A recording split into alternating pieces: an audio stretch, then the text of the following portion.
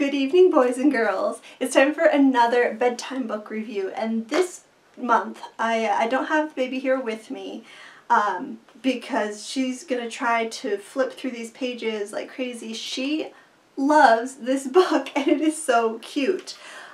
This is Captain America: An Origin Story. I got this from the library. I was just standing in the children's section watching her play with the toys. I saw this on a shelf. It may have been shelved wrong also because it was sort of like on the edge of the shelf. And I just thought, oh, that's cute, little Marvel story. And I looked at it and I was like, oh yeah, it's a kid's book, okay. It doesn't look too long or involved, so we can read this at bedtime. Let's pick this up. So like she picked out a couple books to check out and I picked out this one. But this is the one that she loves so much and she keeps asking us to read it for her. Whenever she picks out a bedtime story, it's been this one. So I feel like I might need to get a copy of it for ourselves because it's just checked out from the library right now. But this is just a really cute little story. I don't think I'm going to read the whole thing to you this time because it's a little bit longer, not much longer, and I feel like it's just begging for a copyright ding if I keep just reading the whole story to you every single time. But my understanding is that there is a series of these. I have not gone to marvelkids.com to see what's there. I was just looking and they have that website on the back. I saw a couple that are on Amazon. I saw the Hulk, I saw Thor, Spider-Man, Captain America, and Iron Man I saw.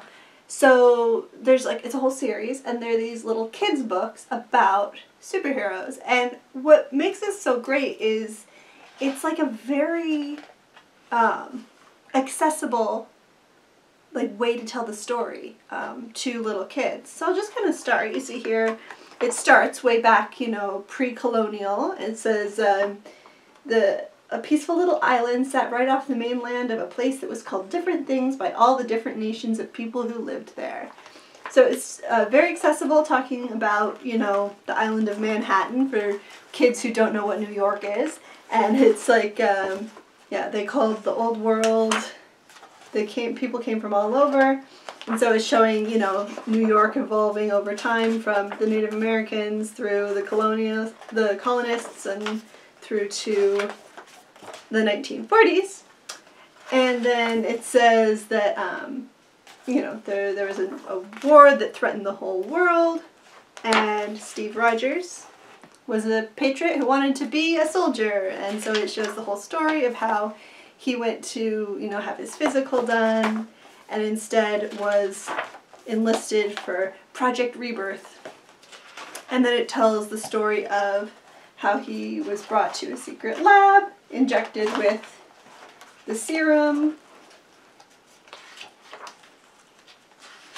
and then, but before Steve, General Phillips, or anyone else in the lab could notice, an enemy spy who had been working the lab attacked. He did not want the Americans to have such power.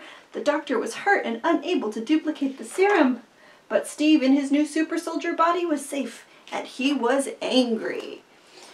So it's just like a really accessible way to tell the story. And it talks about, it keeps going, it keeps talking about how he goes to war, how he's fighting, you know, on all fronts, and how he's still, you know, a clumsy private in his private life. So my understanding, and the other books in the series are the same, that it bases it off of the comic book chronology and not off the MCU. So I think that if you're a purist, then you would enjoy that. And I think the art style is also really nice.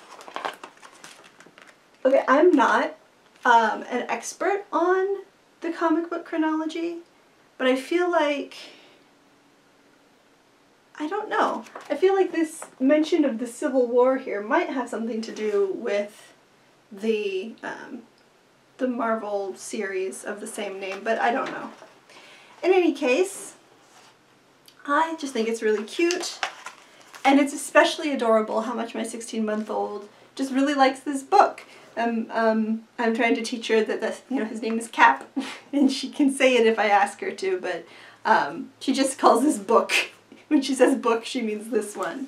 So I just wanted to share these with you. I'm gonna link this on Amazon below because I was able to find it, and then I'll check out if this marvelkids.com website is still good. I'll put a link to that as well, to all the different versions, the different stories in this series, because I definitely will want to check out some more of those and possibly invest in a couple of them for our permanent collection. So thank you guys for watching. I think this one was a little shorter than usual because I didn't read the whole thing. But as always, if you have any bedtime book suggestions you think that I should review in this series, leave those down below. I'm always on the lookout for new bedtime stories. And I will definitely be coming back with another one of these next month. So I'll see you then. Bye.